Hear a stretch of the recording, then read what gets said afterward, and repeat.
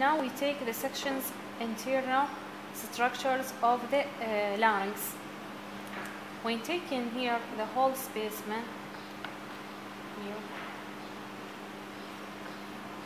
this is the vestibule or the opening of the larynx here, the vestibule.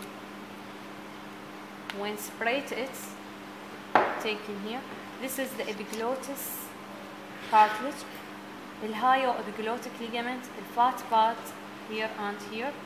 This is the thyroid membrane, hyoid bone, the thyroid cartilage, the prominence, the laryngeal prominence.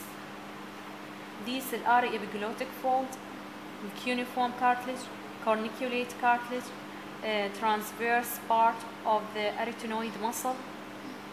This one is the vestibular fold, ventricle of the larynx, vocal fold, this one, vocal fold.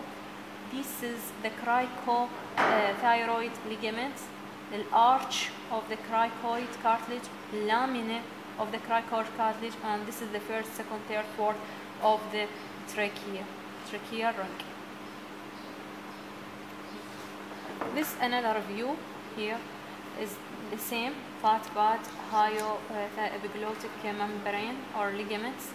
Here the thyroepiglottic membrane. Okay, this is the hyothyroid membrane. This is the hyoid and this is the thyroid. This is the arytenoid, corniculate, cuneiform, epiglottic fold, epiglottis, vestibular fold, and this is the vocal ligament. Under the vocal ligament, here exactly, is the vocalis muscle. Together, when covered with the mucous membrane, is called the vocal fold.